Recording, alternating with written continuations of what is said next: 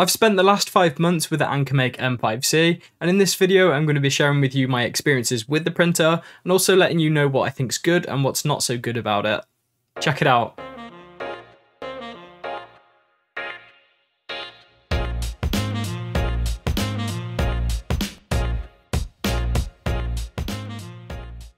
What's going on, guys? I hope you're all doing well. Before we start talking about the M5C and getting into all of that good stuff, let's first just talk a little bit about my 3D printing history and my experience with printers. So it's actually been quite a while since I've been interested in 3D printing at all, and I've not really had any interest in the whole 3D space. And the reason for that was because the original printers that I tested out and used, they kind of sucked. The very first printer I had was actually a few years ago, and it was one of the Voxlab Aquilas. Straight out of the box, this printer required full assembly, and I'm talking full assembly. It was all of the nuts and bolts, all of the hot end, pretty much everything. And this whole process was lengthy and the instructions were quite hard to follow, but I got it to work and I did get the thing built. At the time, this was very much a hobbyist project, and I'm sure there was plenty of other things I could have spent £120 on, but I did it. I set it up, I got it working, and after printing or trying to print and doing all of the manual leveling and twisting all of the knobs and gears and spinny things and doing the whole paper level thing, and yeah, lots of times I just ended up with lots of spaghetti, and that was probably down to my lack of knowledge with 3D printing at the time, but also the hardware itself. When you have to manually do all of that stuff yourself, so leveling your beds, setting your speeds, setting your temperatures, it kind of takes away from the fun. Well, it does take away from the fun. You spend all of your time worrying about having to do those things, so rather than spending your time creating things and wanting to print things, you kind of just think, what's the point? Following that Voxlab printer, I did pick up a Creality printer, and this one had the BL Touch, which allowed it to do some of the auto leveling stuff, so that saved me a bit of time, but this printer definitely did more dust collecting than actual printing. You'll probably agree then that my track record with printing hasn't been very good. Either there's been too much of a learning curve that I haven't stuck to, or the hardware just hasn't been great and it's just led to me not wanting to print or not using the printers. So when AnkerMake reached out to me a few months ago, because this video was actually supposed to be part of the AnkerMake M5C launch, which was a few months ago, but hey, I've been away. But when they reached out, I was very skeptical. I was just like, 3D printers.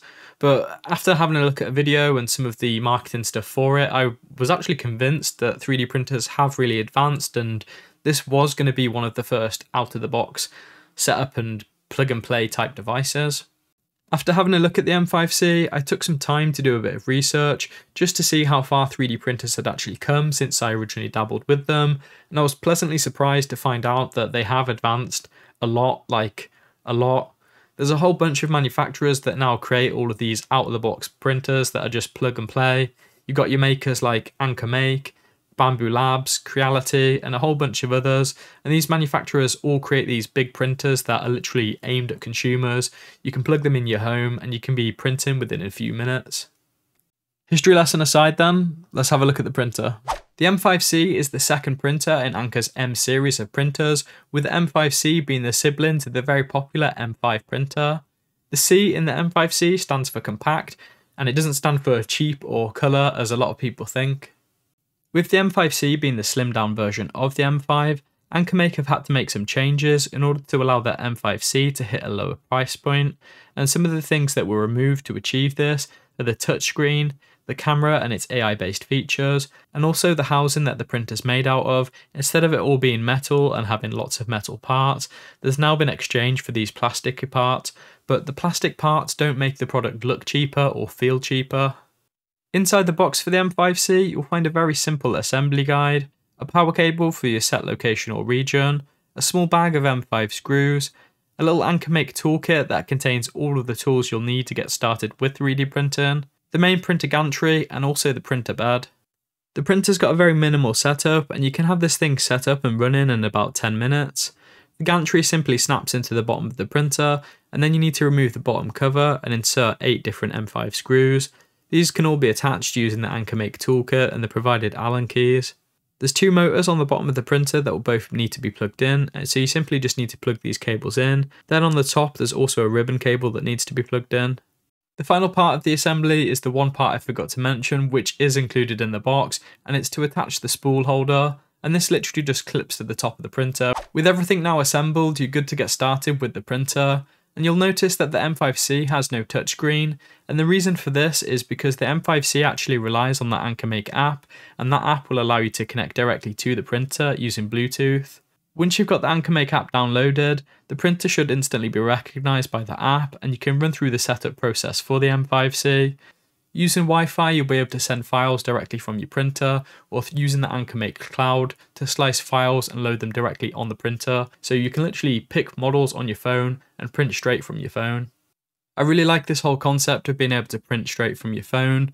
Lots of people that are just average consumers and don't want to mess about, they'll be able to just use their phone, browse for a model, and then just have it printed on their printer. Because there's no touchscreen on the device, you'll probably find yourself spending a lot of time in the app.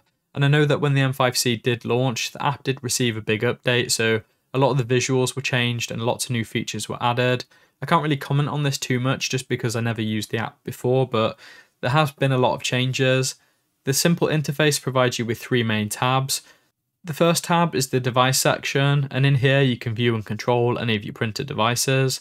The second tab is the Explore section, and this allows you to explore a list of curated AnkerMake models, but it now also allows you to search on other model sites, so things like printables and other places, so you can find these models here and send those directly to your printer.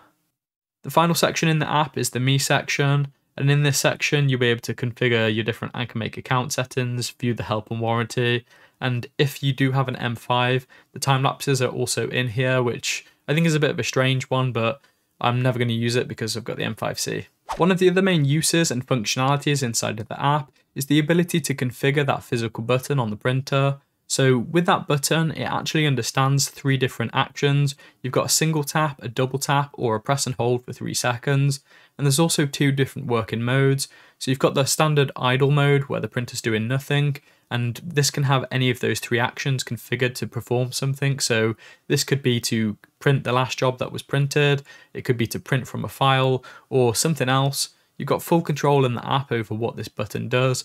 And then you've also got the printing mode. So again, this will perform a different 3 actions to those idle modes. So you could have the standard pause and play, or you could have it just cancel a job, or again, something else. Although the button's not a direct replacement for a touchscreen, it is nice that AnkerMake have actually thought about the button a little bit and given you those different working modes and different actions, because it will save you a trip into the app where you can just simply press the button to do something. Once the printer's all set up, it will first check if there's any firmware updates, and then it will force you to do an auto bed level. This will do a series of calibration checks and also obviously check that the bed's level, and once it's happy and those things are done, you can begin printing. My first print was of course a Benchy, and I sent this to the printer using the mobile app, and I also tested out the printer's fast mode, so the Benchy printed in about 15 minutes, which was pretty damn fast. There was no stringing or warping or any kind of defects on the Benchy, it was just a nice Benchy. It seems at the minute that all the big printer manufacturers are all aiming at getting the fastest printers, and the M5C can print at a rate of up to 500mm a second. Pretty much after getting that first Benchy out, I just went to town downloading all of the different models and printing all of the things. So there's been lots and lots of toys and lots more toys, lots of personalized items, and just pretty much all of those things that you show to people where they say wow, because they're just fun to make. I've also made quite a few cool functional and mechanical parts, which have been great tests for this M5C and the tolerance tests. So I've made the retractable swords where they fit inside of each other, and again, this printer's just handled it, there's been no problems. All of the different sword blades slide over the top of each other. With the dragons and other articulated toys, no parts are fused together, they all just work. One of the prints that I had the other day was this little gift box, and inside of the lid there's a whole bunch of different gears, and you twist the top and the gears all move, and this is a print in place model, and again the M5C's just handled this. There's no tightness between the gears, there's no need for filing. Some of the other cooler prints that I've been doing recently on the printer are lithophanes, and printing lithophanes recently is actually where I had one of the first failures, and I'm not sure what caused it, but it was like there was a couple of layers skipped and they just went out of sync a little bit, but the printer printed something a bit weird and I don't know what caused it, and when I've redone done the print, it hasn't done it again, so I'm not sure what that is.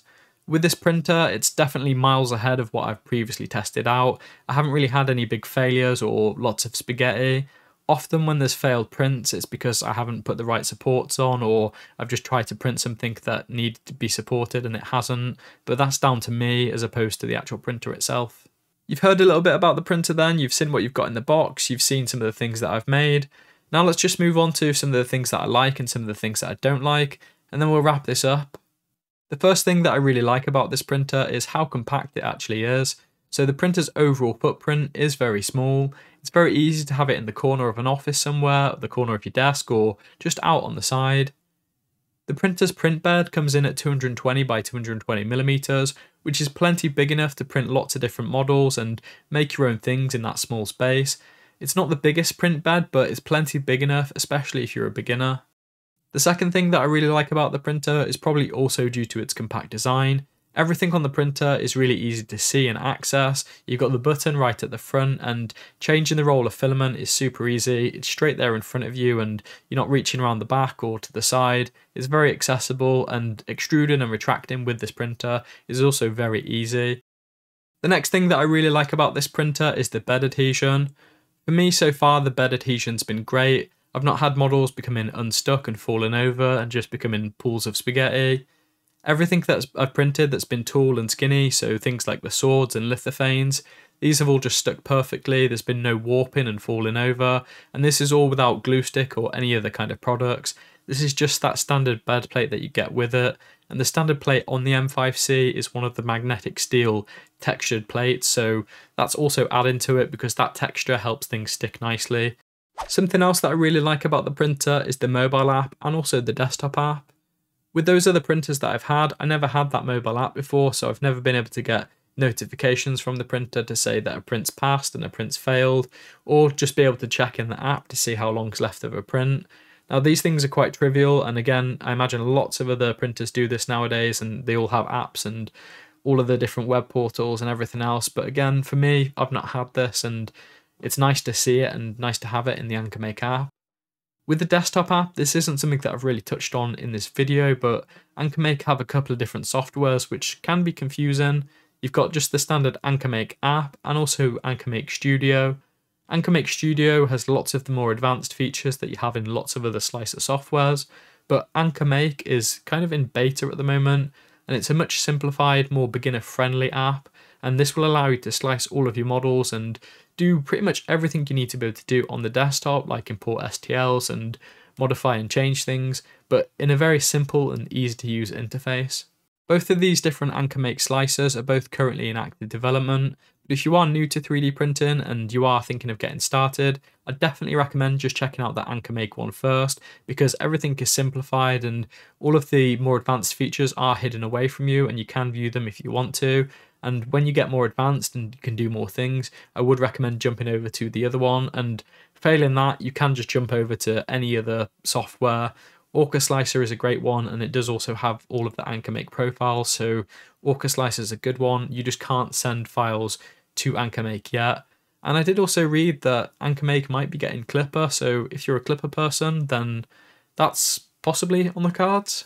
So those are some of the things that I think are good, but what about the things that are not so good? I'm going to start with one of the issues that's just frustrated me the most with this printer, and it's the network connection. So this printer can only connect to a 2.4 GHz network, and there's no Ethernet port. A few weeks ago there was a firmware update that just totally broke the whole Wi-Fi connection. So in my Wi-Fi logs I could see that the printer was connecting and disconnecting, and it was just continuously doing this. No! God, please, no! No! No! And the reason that this is so frustrating was because if you were using the desktop app, you'd see your printer and you'd go to send a file, and then the G-code would be sending and then it would just cut off and stop. But as it did this, it would just freeze for a little bit, and it was just such a pain. If you were using the mobile app, it was totally fine because you could send straight to the printer because it uses Bluetooth, but if you're using Wi-Fi, it was just continuously connecting and disconnecting. No! Now, AnkerMake have released a couple of firmware updates since this one, and as of the time of recording this video, the issue does now seem to be fixed, but I'll let you know in the description if the issue is back or if it's still happening, but for now, it does seem to be fixed. As well as the Wi-Fi issue, I have run into a few bugs using the AnkerMake Studio and also the AnkerMake app, but hopefully these get ironed out over time. There's nothing that's majorly groundbreaking. There's been a few crashes with AnkerMake Studio, and within the AnkerMake app, sometimes that just takes a while to just do things, and again, hopefully these do get fixed. One of the ones that seems to be a bit persistent is specifically with the iOS app, and it's to do with printer updates. Whenever there's an update for your printer, the app will prompt you and you can click update and the update goes through no problem. But following that update, the app will just keep prompting you that there's an update, even though there's not. And if you press update, it will kind of hang and think about it for a bit and then just fail. And if you click cancel, the app will crash. So this one is definitely iOS based, and again, hopefully this one gets fixed soon. One of the most recent prints that I did was this articulated crystal dragon by Cinderwing 3D. And I printed this in the very lovely tree tone silk PLA by the guys over at GratKit, and this came out absolutely perfect on the printer. However, when I did my usual print clean down, I noticed that there was loads of black marks and lots of black dust all on the bottom side of the printer, and I found that this was coming from the wheels. I'm not totally sure what's caused this to happen. This particular dragon print was a long print at around 10 hours, but I've done prints like that before and not had this issue, so maybe now is the time that the wheels are starting to wear down after 5 months. If you do happen to know what's causing this or what I can do to improve or change it, then let me know in the comments below. The final thing I want to touch on for things that I don't like with the printer is the printer's noise. With my printer, whenever I start it up, the fan on this thing just sounds awful, like it does a bit of a shriek, and after a while it just stops.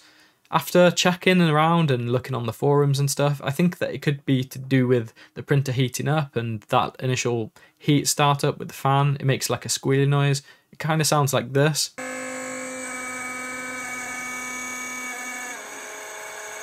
The other noise gripe that I have is to do with the printer's notification sounds.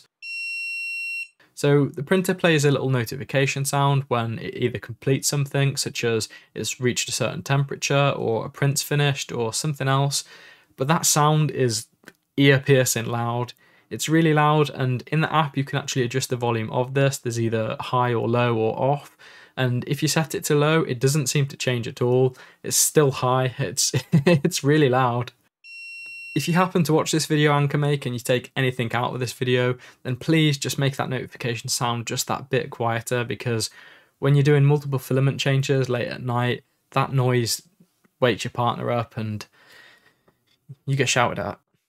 And there we go, guys. That's been a bit of an insight into the experience that I've had with the M5C.